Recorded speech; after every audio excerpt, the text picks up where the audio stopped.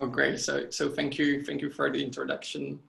So hello all. My name is Jakub, and I would like to talk about this work we have with Branislav Bosanský and Bowen on modeling strategies in general extensive form games by a structure, which is based on finite deterministic automaton. So first, let me just start with a brief description of the framework we are working with. And we represent games using a structure which is called extensive form. And the extensive form is a theoretical model of finite sequential interactions with multiple decision makers. And the structure of this game can be visually represented as a tree in which each node represents a different state of the game. In every node of a game, exactly one player acts, and an edge from a node corresponds to an action that can be performed by the player who acts in this node. All actions in this model are considered deterministic, so that they are always correctly executed, and we can model imperfections by stochastic nodes. We can also model limited observations of the players by grouping certain nodes together into information sets, such that the player cannot distinguish between nodes which belong to the same information set. And then a strategy of a player is just a mapping from all the information sets the player acts in to an action which he will take in this information set. And traditionally, the set of pure strategies was regarded as homogeneous in a sense that we can work with all the strategies the same way. However, this might not be true because strategies are not equal and they can differ based on their implementation costs. So for example, consider this matrix game, which we will play in rounds as a repeated game, and the following two strategies. The first strategy, let's call it strategy A, will always play just an action C, no matter what happens in the game. And on the other hand, we have the second strategy, we call it B, which uses an action according to a round number and the last action of the opponent. And it will play C only if the opponent played C in the previous round, which should also be at least fifth from the beginning, or in case the opponent played D, but there were at most four rounds. So otherwise the strategy will prescribe to play D. And I hope that we can all agree that the first strategy is significantly easier to implement and play than the second strategy. And this simplicity of implementation is important, especially in some real world settings, because sensors for observing opponents' actions or the environment might be expensive, or we might have limited memory, limited computational resources, and so on. So the question we ask is how to model complexity of a strategy, because once we know how to do it, we can focus on easy strategies in order to both lower the requirements of finding a good strategy and implementing this strategy. And we can also have better performance in systems which interact with humans, because humans are known to prefer some easy structured strategies. So in this work, we propose such a model which enables to model complexity. And in our model, a strategy is a structure consisting of a deterministic finite automaton and two functions. The automaton represents a structured memory of the player in which the states correspond to actions played by the agent, and the transitions correspond to information which is gained during the game. And in order to represent the strategy compactly, we have to resign on representing actions and observations in the game explicitly. So instead, we introduce some abstract actions and abstract observations in the machine, and we use two functions, which we call the distinguishing functions, to relate them to their counterparts in the original game. And this model is suitable for representing strategies with compressible structure, such as strategies preferring cards with highest value in card games, maybe some symmetric actions in tic-tac-toe, and so on. And then by limiting the size of the automaton and the complexity of the distinguishing functions, we can also introduce into the model the bounded rationality of the players. So now let me describe an example of a strategy which can be modeled using a machine. So consider a simplified pursuit evasion game in which two units move on an infinite grid, which you can see in the figure. And the first unit, the evader, aims to get as far from the second unit, the pursuer, while the goal, the pursuer, is to catch the evader. And assume that the evader receives some information about the direction where the pursuer is located. Then the best response of the evader naturally is to move in the opposite direction, right? And such a strategy can be easily modeled using a machine. So let's define 4 possible abstract actions to move up, down, left, or right in the grid. And similarly, we can also define 4 possible abstract observations for the pursuer's position. Who can be up, down, left, or right from the evader. And the best response machine, which we can also see in the figure, has only 4 states and 16 transitions.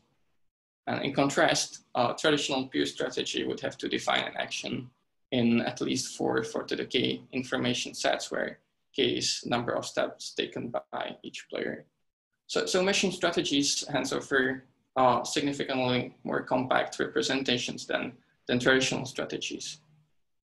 So now naturally, we are interested in how to ensure accord play using a machine and how to find optimal solutions in games with machines. And this is especially motivated by the fact that machines provide many interesting results in the simplest class of sequential games, in repeated games, for which there is an extensive line of work on representing strategies using machines. So now let's take a look on how to ensure accord play first. And as I mentioned, the machine uses abstract actions and observations in the game. So I will describe what does it mean to play a game with abstract actions and observations correctly. So let's just say that the automaton of player I is in state Q. Once the player gets the observation sigma that he's on a move, he will use the first function to identify the transition in the automaton he should use. And in our case, it is the transition labeled by O. So he moves to the state Q prime, and according to the second function, he picks an action A in the information set I. And he plays that action, and then the game continues the same way. So this means that in order for the machine to be consistent, the player has to always select an action which can be played in the current information set. And we proved that finding consistent machine is a polynomial problem.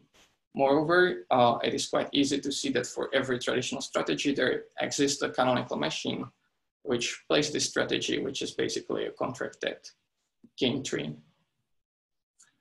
And now, because every traditional strategy can be represented by multiple machines, we introduced some measures of strategic complexity which should capture the player's preference over different machines. So for example, here in the figure, you can see 2 machines. They both implement the same strategy, but they have different structure. And then we have the irreducible machines, which are the minimal elements of the partial order, which is induced by the measure. And in the paper, we proved that there exists an algorithm which finds a machine with minimal size, and it runs in polynomial time in the size of the game tree.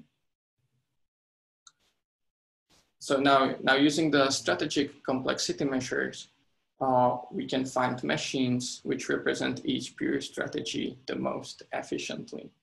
However, since the number of pure strategies in sequential games is exponential in the size of the game tree, the number of machines is also at least exponential. So we need to focus on some subsets of strategies of polynomial size, which we call small classes. And they are defined by some subsets, defined by some property of some structural properties of machines, such as perhaps an upper bound on a number of states. And this makes sense from the implementation perspective when we want to deploy some simple strategies, but also because in many structured domains, strategies with some inner structure are favorable. And we show one such property which gives rise to a small class, and it is planarity with logarithmic number of states. So now we turn to the second question, and it is the analysis of computational complexity of solution concepts, the equilibria. And it can be shown, in fact, that for traditional Nash equilibrium and its refinements, machines are not able to provide an efficient algorithm for computing it, even if we consider any class of machines. However, we're also able to prove positive results, and that there are two equilibria which are NP hard to compute in general, but using machines, we can compute them in small classes of machines in polynomial time. And these equilibria are strong Stackelberg equilibrium, which has many applications in security domains, but also correlated equilibrium, which is used for coordination of players. And naturally, we are then interested in how strategies computed using machines perform when we want to use them to play the original game. So we implemented two algorithms which use machines directly. The first one is a regret minimization algorithm which runs regret matching on a set of machines, and it computes a Nash equilibrium in the restriction. And the second algorithm is based on a sequence from MILP formulation for computing strong Stackelberg equilibrium. Then for evaluating the performance of the machine algorithms, we use two domains. The first one is a compromised flip-it game, which models a situation when a defender aims to take back control of some partially compromised computer network. And computing Stackelberg equilibrium in this game is very difficult because it is a coordination game in which the defender tries to anticipate the actions of the attacker. The second domain then is the pursuit evasion game, which I also talked about earlier, in which one unit tries to evade a second unit on a rectangular grid. And because this game has a well-defined structure, it is exactly an example of a domain which is suitable for machines. And by using machines, we are able to compute close approximations of equilibrial strategies in games with more than 1 billion strategies.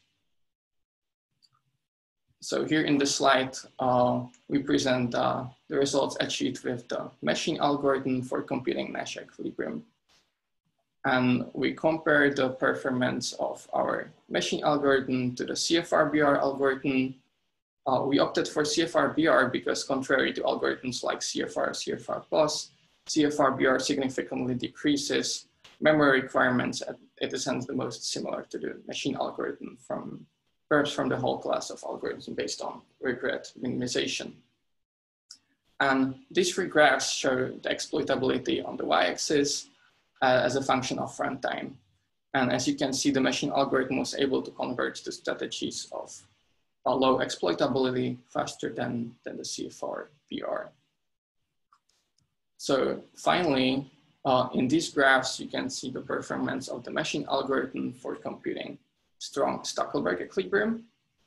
In this setting, we compare the algorithm to an exact branch and bound algorithm based on correlated equilibrium and also to its faster heuristic incremental generation version. And the sizes of different configurations of small classes of machines are depicted in the first graph. So for a flip-it game with 3 nodes, the size reaches about 10 to the -5% of all strategies in the game. And in the second graph, we present the median deviations from the optimal solution. The deviation is measured as the absolute difference in the exact game value and the value of strategy computed by machine algorithm divided by the game value. And we see in the results that the machine algorithm achieves values close to optimal solutions. For example, for the flip-it game with 3 nodes, the deviation is 0.12%. And as a sanity check, we also generated sets of strategies randomly, and we verified that the deviations often reach error of 20 to 50%, which is significantly more than when we use the sets of machines of the same size. And then the speedups of the machine algorithm are depicted in the last graph. All configurations on all games were significantly faster than the exact algorithm. The median value is 45 times. The configurations are also faster or comparable to the incremental generation algorithm. Okay, so I guess this is everything I wanted to show you. So thank you for listening, and if you have any questions, please do not hesitate to ask. So